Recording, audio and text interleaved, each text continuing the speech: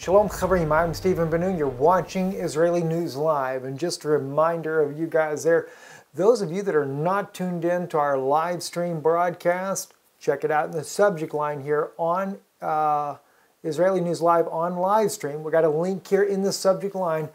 You guys are missing news broadcast already. We do air broadcasts that do not air here on YouTube. And I've seen many of you guys have already been signing up over there to catch those broadcasts.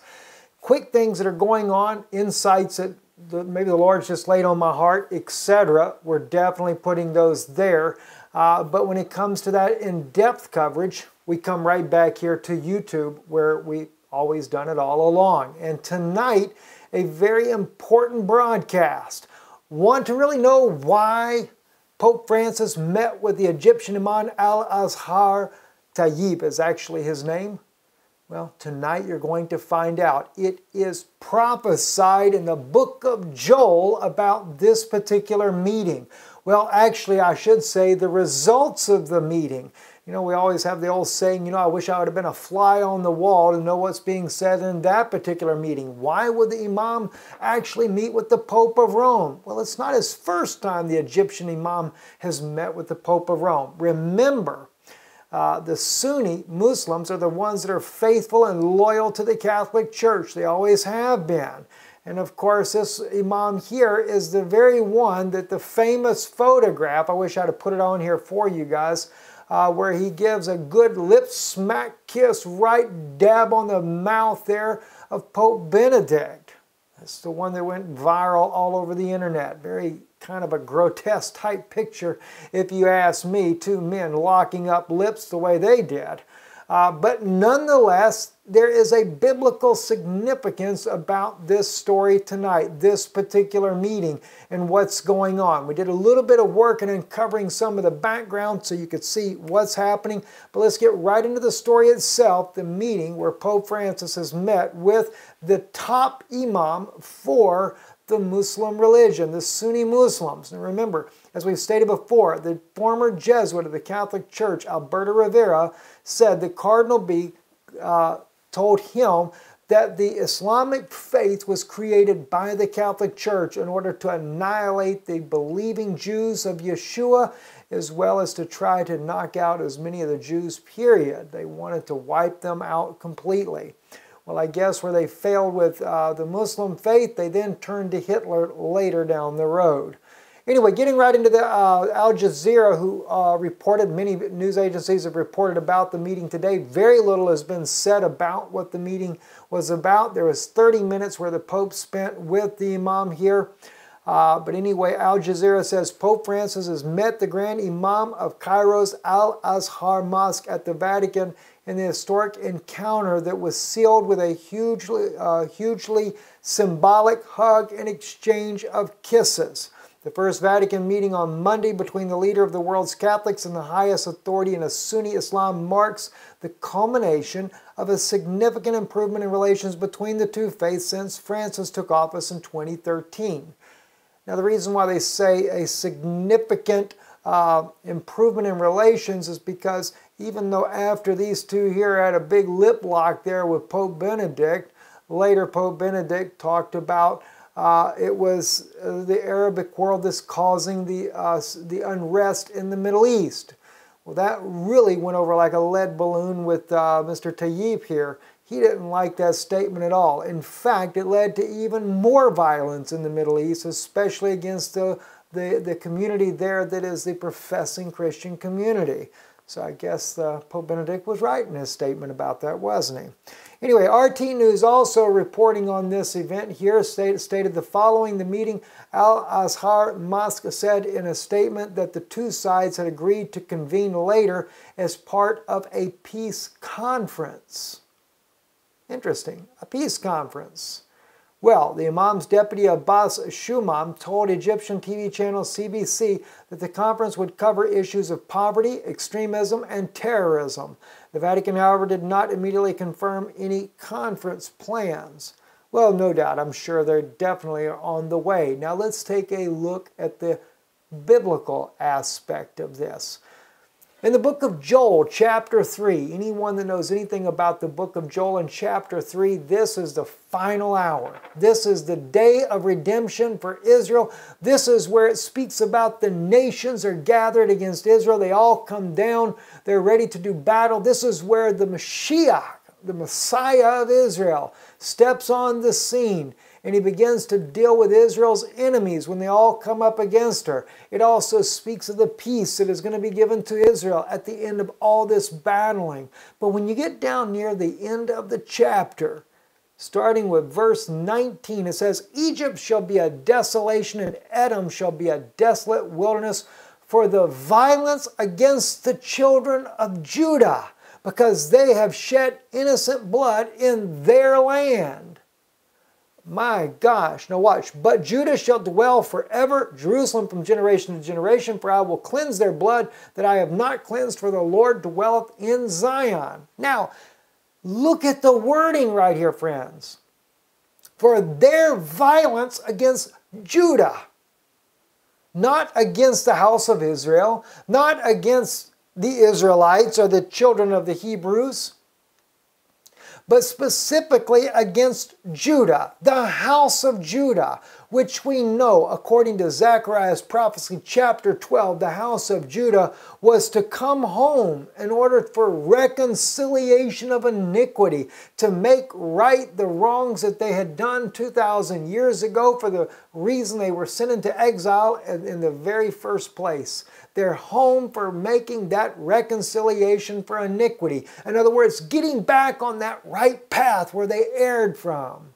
Well, while they're getting back to get on that right path, trouble sets in. According to the prophecy in Joel here, God is blaming both Egypt and Edom for the troubles against the children of Judah. Their violence, in fact. In fact, the Hebrew word there, violence in Hebrew, is Hamas.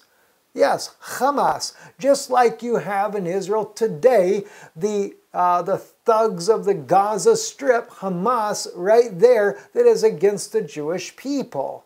Well, you could only imagine that Tayeb, the nice Mr. Cleric of the head Imam of the Sunni religion there, is very close to Hamas. Well, so is the Vatican. For that matter, so is Jimmy Carter, former president of the United States. A lot of people are kind of close to those guys there. But again, how do we know then Edom, though, is actually representing the Vatican? Because I'm sure some out there may not even know or have the slightest clue that connection there. Well, anybody that reads Daniel knows that the prince that shall come is of the people who destroyed the temple and the sanctuary. Is that right? The prince that shall come. Most people would say that's the Antichrist, but nonetheless, the guy that destroyed the temple and the sanctuary was none other than Titus, the Roman general. But then again, scholars would say, well, Titus wasn't the only guy, even though they have a huge ark right there in Italy. I've taken the photograph many times, been there many times. You can see it for yourself. You know, they have the treasures depicted on there for Titus, that he was the wonderful warrior that toppled Jerusalem in 70 AD and brought the treasures from the temple back to Rome. And according to one rabbi, a Moroccan rabbi, says he saw it for himself. The very golden menorah is there inside of the in the catacombs there underneath the Vatican.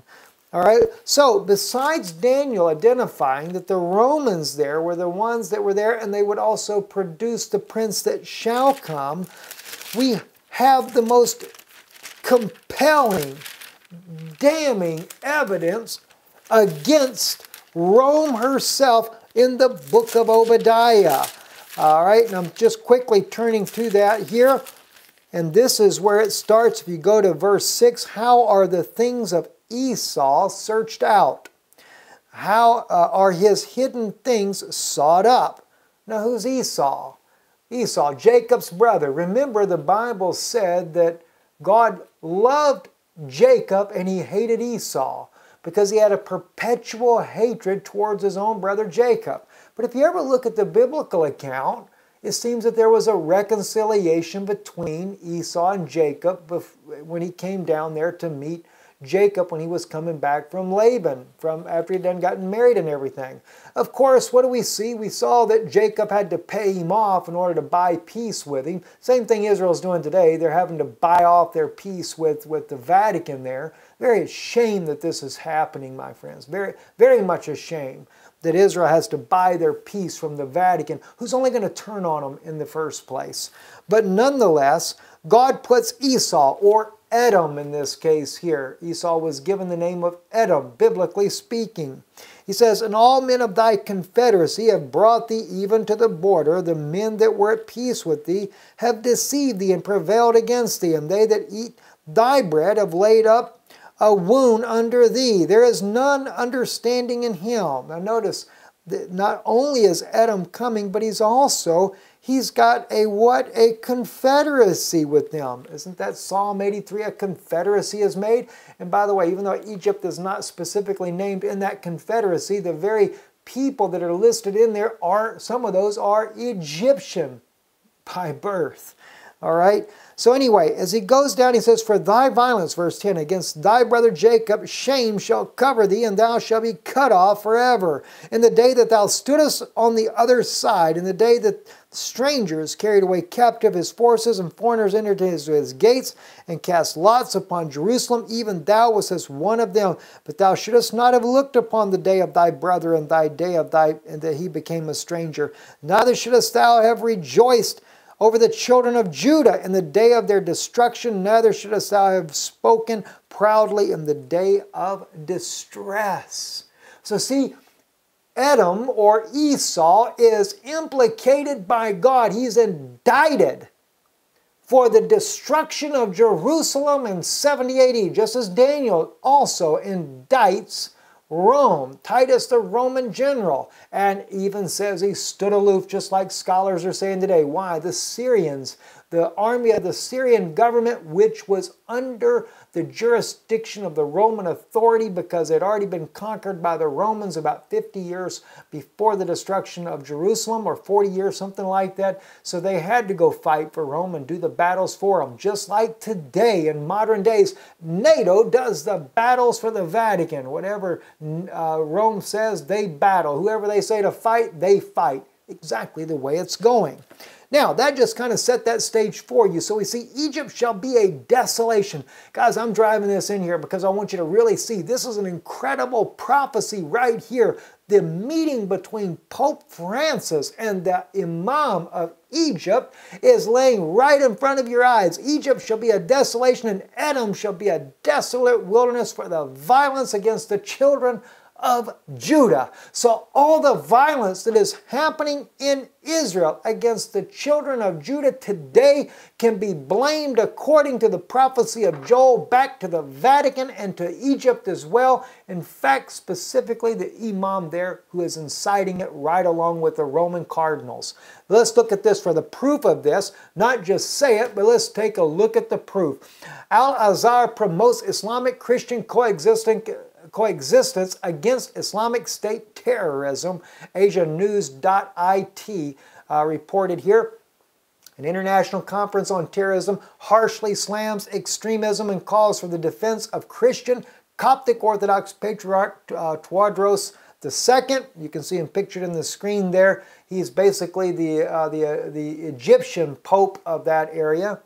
And the Grand Imam Ahmed Al-Tayeb chaired the meeting, teaching a moderate version of Islam will counter the brainwashing of youth. The West should not confuse Islam and terrorism. Then he says, Israeli aggression in the holy place is condemned. Well, there's definitely no coexistence when it comes to the Jews, only between the Muslims and the Catholics, or the Christian community. So I guess that's all the Christians that join up with the Catholic Church. Anyway, continuing on, let's just kind of give you a little peek into there. Israeli aggression in the holy places is condemned. Holy places, what is considered holy? Al-Azhar, Grand Imam, resistance, legitimate right of the Palestinians. Oh my gosh, you got to be kidding. He stated this in 2015, by the way, and I apologize. I get so much going on and I forgot to actually put the source for this particular article here. If you put the title in, you will immediately go to it though. The resistance of the Palestinian people is a legitimate right granted by decree of Islamic Sharia as well as that of international charter, said Al-Azhar Grand Imam Ahmed El Tayeb to Hamas former Prime Minister Ismail Haniyeh in a recent meeting. I thought they promoted peace. Didn't that what he just said in his little statement back there? They were there for peace. Well, they must not be for too much peace there when it comes to the Jews. And according to the book of Joel, that's the exact thing. Their violence, their Hamas against the house of Judah. All right, during the gathering in Cairo on Tuesday afternoon between a delegation from Hamas and El Tayeb, Haniyeh stated that the resistance is a staple for the people of Palestine and that there will be no concessions provided by the Palestinians on their choice of resistance until liberation of Palestinian soil. You don't think the guy doesn't back violence? When it comes against the house of Judah, yes, he does. Against Israel, yes, he does. Abbas justifies murder as protection of holy sites. Now, this was reported on Israel National News. Says, after ongoing Palestinian riots, which have including shootings, stabbings, and rocks and Molotov cocktail throwing. And remember, this is just last year in 2015. This article came out. All right. Now, the photograph I used, by the way, is not from that article. It is a 2013 photograph. It was from a television channel thing that I did. I put the photograph there to show that Tayeb was with Mahmoud Abbas so that you could see that. But anyway, he says here, Mahmoud Abbas last week justified it all as legitimate defense of holy sites, reports Palestinian Media Watch.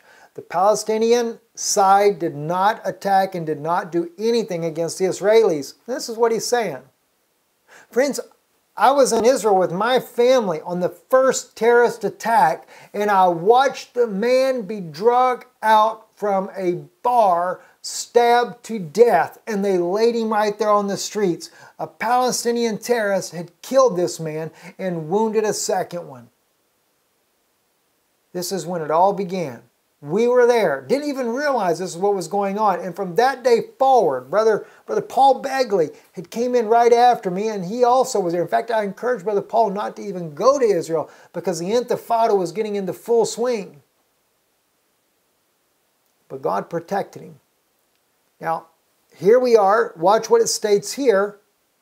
Think that the Palestinian people in Jerusalem are protecting themselves. That is our right, he says. Now watch. I listened to it on the broadcast. He says, we have to protect our holy sites. And they didn't put it in the article here, but he also said Islamic and Christian. Abbas was quoted as saying by the official PA media. They're going to protect the holy sites, Christian and Islamic. Now this is also what the Imam is calling for as well. All right? Now, again, we've gone over this many times. Expose. The Vatican wants to lay its hands on Jerusalem. Giulio Miotti's article in 2011. And remember, only 3 days after this article came out, Hillary Clinton gets that email from her own aides saying, stir up riots there in Jerusalem, get the people back to the negotiating table. It says there will be no peace if the question of holy sites is not adequately resolved. Turon, that's Jean-Louis Turon, the Cardinal for the Vatican, said the part of Jerusalem with the walls, with the holy sites of the three religions is humanity's heritage. The sacred and unique character of the area must be safeguarded, and it can only be done with a special internationally guaranteed statute. Shimon Peres said bring United Nations forces there.